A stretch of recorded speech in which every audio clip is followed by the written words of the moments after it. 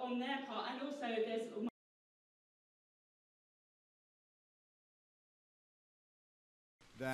That you may have... I'm not concerned about anything with the Russian investigation because it's a hoax. That's enough. Put down the mic.